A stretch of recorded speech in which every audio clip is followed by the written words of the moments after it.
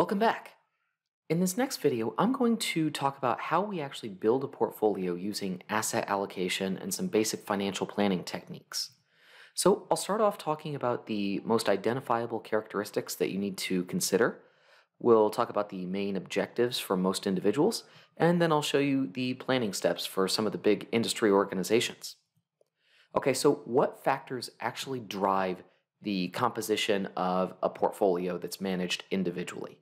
Well, there are three main objectives here: the characteristics of the individual investor and the individual investor's actual objectives, the portfolio's objectives, which will very often mirror the investor's objectives, and then portfolio policies, any specific policies that we want to put into place to make sure that this portfolio is not mismanaged. So, when you're building your own portfolio, what do you need to consider? Well, this is by no means an exhaustive list, but these are certainly things that you would want to collect. Your level of income and the stability of your income. If you're not in a stable position, you may want to have a more liquid portfolio. Your net worth, if you're a high net worth investor, you may be able to take on more risk. Your age and family factors. If you're older, you may not want to take on as much risk. If you've got a lot of aging family members and you're 55 years old yourself, you may not want to be illiquid or have an illiquid portfolio. You'd also want to consider your own personal level of risk aversion or risk tolerance. So if you're very risk averse, you're probably not going to be comfortable investing everything in very, very risky growth stocks or international equity.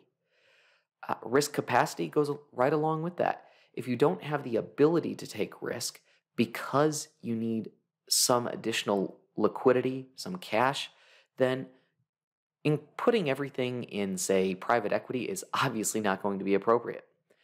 The time horizon, absolutely. You want to know how many years you have to invest. If you've got a long time horizon, then you can afford to take more risk.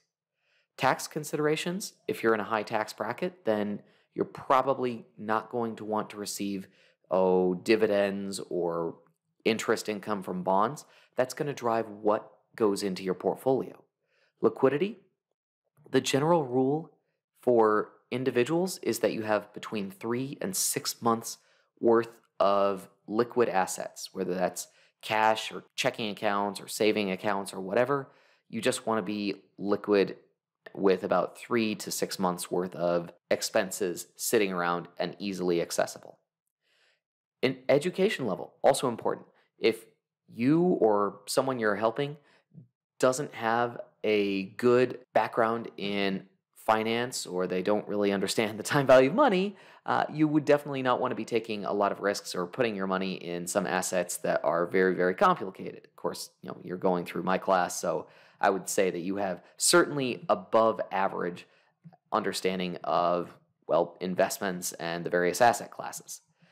And finally, estate plans. So estate plans, if you've got a general sense that you want to leave everything to your kids or to a charity or something, you may not want to take excess risks. You may not want to consume a lot. So you may actually have some unique characteristics for your portfolio that these would require you to consider. Okay, next, what are some common portfolio objectives? Now, I would say these top two are the most common. Current income, if you're, let's say, an older investor, someone in their 50s, 60s, 70s, 80s, 90s, you might be what we call a pensioner, especially if you're past retirement age. You might live on your income, and then you might want to try and preserve your capital. So this objective is typically very common of older individuals. For younger individuals, we're more focused on capital growth. So take higher risk investments because they historically have yielded higher returns. So common stock, real estate, private equity, etc. So that includes high beta stocks, weights increased in speculative investments. Now, there are some other characteristics that we sometimes want to consider. So managing risk. There is a risk-return trade-off, so you don't want to take on too much risk, even though it might increase your return. And then finally, reducing taxes, that can sometimes be a secondary objective. So if you're a high net worth investor, yeah, you might seek high capital growth, but because you're in the highest tax bracket, you may not want to invest in any assets that pay out current income or require payouts of any kind. Okay, so how do we actually allocate funds? Well, there are a couple of different approaches, and there's way more approaches than I have listed here, but we can sometimes use a fixed weighting approach. In this approach, we just allocate a certain percentage of our portfolio to every asset, either at the start of the portfolio period or every single period where we're investing new funds. We can also use a flexible weighting approach where we adjust the weights based on market analysis. So if we think that stocks as a whole are undervalued, in this next period, we increase our weight into common equity. And then finally, there is the tactical asset allocation approach, very similar to this flexible weighting approach, where we have a sense of the range that our portfolio should take, let's say between 40 and 60% common stocks. If we think that common stocks are undervalued, we would generally want to increase our weight in common stocks, all the way up from, we'll say 45%, all the way up to 60%. So this tactical asset allocation approach means that we have some set bounds of each asset class and we adjust our weights inside of those bounds that we've already set. All right, so what do some alternative asset allocations actually look like? Well, here we have three examples: a low risk, an average risk, and a high risk portfolio. So the low risk, we typically are going to have a lower percentage in common stock, a higher percentage in bonds, and a higher percentage in short-term securities like money market mutual funds. Up in the high risk portfolio, we've got a higher concentration or a higher weight in stocks, other foreign securities. I mean, quite frankly, there are certain asset classes like stocks, so public equity, private equity, hedge funds, futures, options. These are going to be our high risk assets, and then bonds, liquid assets are typically going to be our low risk assets. Okay, so how do you actually employ asset allocation? Well, there's a couple of main approaches, but the general way that we do this is step one, we analyze the economic outlook, we try to assess the expected returns of each asset class, and we also will have already done our homework and assessed our own risk tolerance, our own need for taxation, our own objectives, our own other characteristics. So all of this stuff you're always going to want to do regardless of your asset allocation approach. At the end of every period, you're also going to want to review your portfolio. So once you've invested and we're at the end of the period, say the year, how did you do? Did you meet your objectives? If not, should you readjust your portfolio? Should you rebalance your assets? And there are some tricks out there to essentially help you. A lot of investors, including myself, we diversify our portfolios simply by holding managed funds. So ETFs, mutual funds, these typically have low costs, low expense ratios, and especially if you've got a very small portfolio, they're very cost effective and allow you to diversify very easily.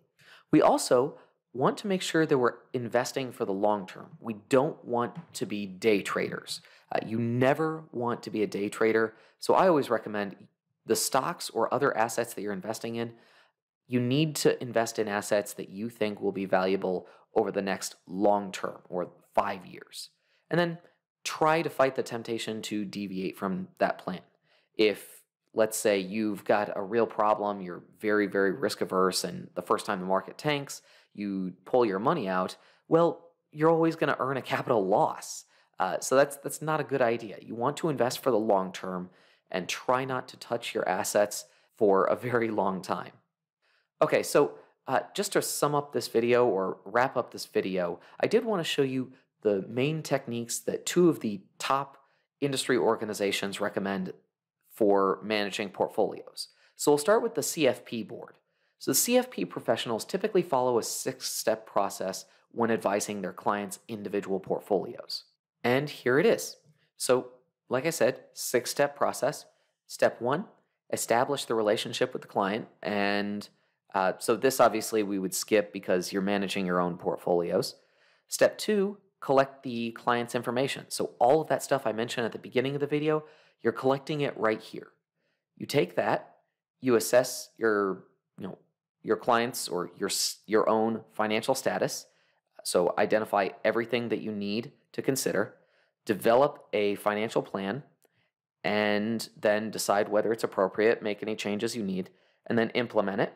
And then finally, at the end of the period, whether that's semi-annually or quarterly or annually, you want to review your performance. Or if it's a financial planner, you review the client's performance. Now, the other main organization whose process I thought I should mention is the CFA Institute. And the CFA Institute, they have a straightforward process. I mean, it's very similar. The planning step, the execution step, the monitoring step. 3 steps. Now, this is typically for managed portfolios, so actual portfolios containing many people's money, but the process is fairly similar to that of the CFP board. Basically, step 1, identify your expectations for asset classes, identify your objective, your risk tolerance, and then in step 2, this is your execution step, you make your trades. You invest in assets that you believe are undervalued.